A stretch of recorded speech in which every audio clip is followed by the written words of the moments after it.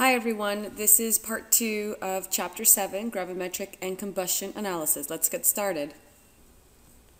In the last video, we discussed precipitation and went over how a crystal grows and discussed nucleation and colloids and so on and so forth. In this video, we're going to start talking about precipitation in the presence of an electrolyte.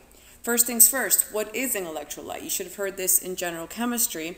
Electrolyte is a compound that will dissociate into ions when it's actually dissolved.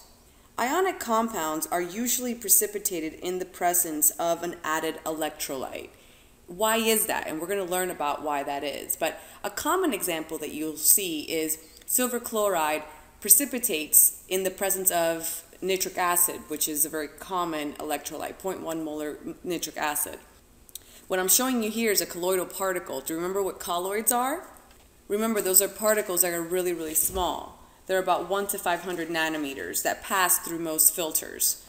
In any event, to understand why ionic compounds usually precipitate in the presence of electrolytes, we have to consider how tiny crystals actually form into larger crystals.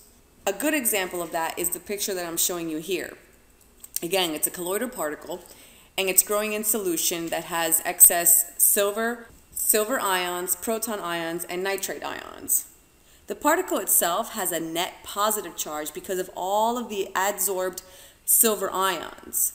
Side note, adsorption means to be attached to the surface versus absorption, which actually means to go beyond the surface. Okay, so I'm talking about silver ions that are adsorbing onto the surface of this particle. So you have this net positive charge because of all these silver ions that are attaching to it, but the region in the solution, right, the region outside the particle is called the ionic atmosphere, and that has a negative charge because, of course, you've got all those silver ions on the outside regions or the border of the particle that's growing, so that's going to attract all of those negative charges around that. So here's the same picture, just a little bit bigger. It shows you again that the positively charged surface attracts the anions into the ionic atmosphere, but the ionic atmosphere itself is actually negatively charged. And I put there, wait a minute, to become a colloid, you actually have to collide first, right? Yes, you do. Colloidal particles must collide with one another to actually come together, to coalesce. However, these negatively charged ionic atmospheres of these particles repel one another. Because remember, this is just one particle, but you've got a gajillion of these in solution. And all of these have more or less, we assume, the same sort of atmosphere or same sort of stuff going on inside of them, right? So you've got these positively charged, I want to say nuclei, but that's not what it is, right? It's just ions inside, and then the outside boundaries are kind of negatively charged, and you have a lot of these little pockets or a lot of these little colloids coming together. So if you have a lot of these negatively charged ionic atmospheres, they're going to repel one another. So particles are going to have enough kinetic energy to actually overcome this repulsion, this negatively electrostatic repulsion that they have before they can actually come together, before they can coalesce. And one of the things that you can do to increase kinetic energy, very simply, is heating it. Heat the solution up. Create some motion in there. And that tends to bring and coalesce things together. Remember the original question? The original question was, precipitates tend to form in the presence of electrolytes. And this is more or less the big finale, right? So if you increase the electrolyte concentration, in this example, it would be nitric acid, that's going to decrease the thickness of the ionic atmosphere. And that actually allows particles to approach closer together before that repulsion becomes significant. So a lot of these gravimetric precipitations are done in the presence of an electrolyte because, again, it helps to decrease the concentration or the thickness of these ionic atmospheres, making it easier for these colloids to actually come together and coalesce. All right, let's move on.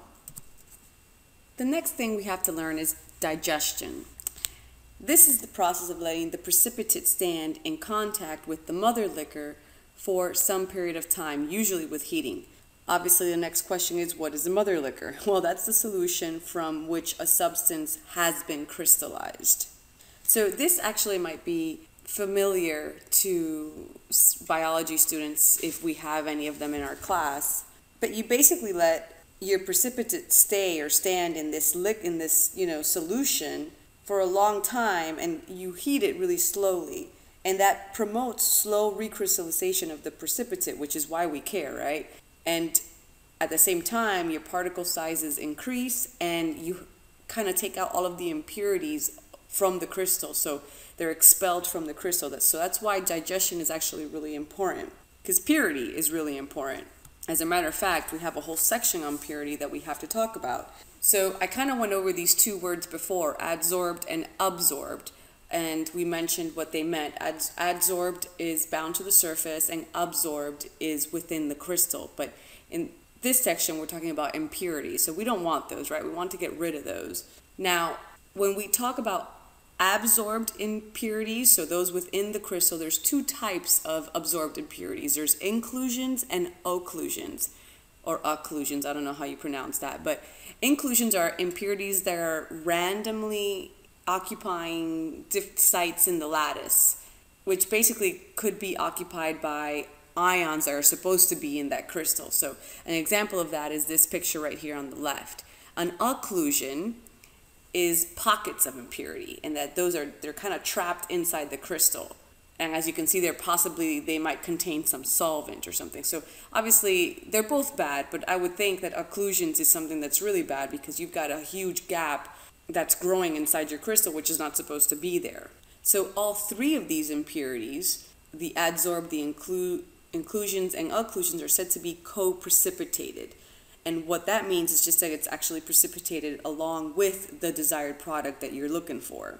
The book mentions that co-precipitation actually tends to be worse in colloidal precipitates. We know what a colloid is now. So in colloidal precipitates, they tend to be worse. So the whole point here is to try to get your crystals or your precipitates as pure as possible, right? And all the things that we can do to help it would be great. Some procedures actually call for washing away the mother liquor. Remember, the mother liquor is the solution from which the substance was actually crystallized. So washing that away and then redissolving the precipitate and actually precipitating the product. So kind of just doing the whole process over again to kind of get it purer and purer. There's other terms that are discussed in your book, like gathering and masking agent. I would just read over those and be able to decipher between them, but I wouldn't stress too much on those. So the big question is, so can we get more pure? And in this slide I should have shown before, but you can see right there, it's a way to get more pure is actually redissolving the precipitate and reprecipitating the whole thing again, like I talked about before. And that second time around, you're going to have lower impurities, and your co-precipitation is actually going to be lower as well, which equals more pure. So once you've done all of these steps and you've created your crystal, and then you've purified your crystal, and you've made sure that they're the right size and everything is beautiful, you got to figure out, okay, what's my final product? And obviously the final product should have a known, stable composition, right? I mean, because if it doesn't, then it's kind of pointless.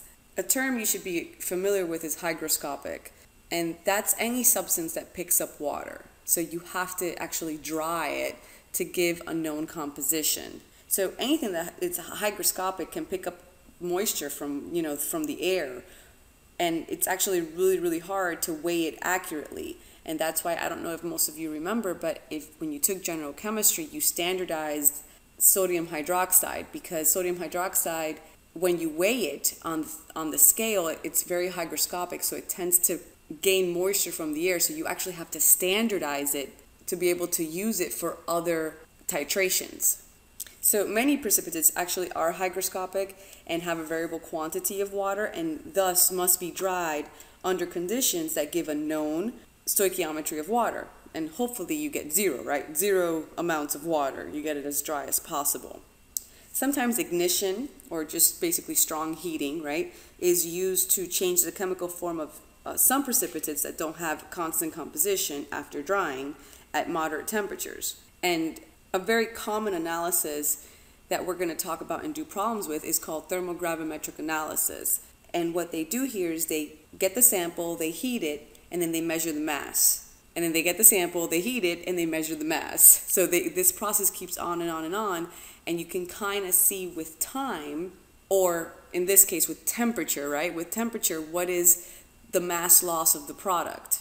In the picture here, I'm showing you calcium salicylate, and it actually starts out with, it's a hydrate, right? So calcium salicylate plus 1 water, and then they start raising the temperature to about 200 degrees, and you see that it loses that water. And then they start raising it even more to about 300 degrees, and it basically loses half of the molecule. In essence, a benzene ring. But you keep heating it and heating it until you actually, the final product that you get is your calcium oxide.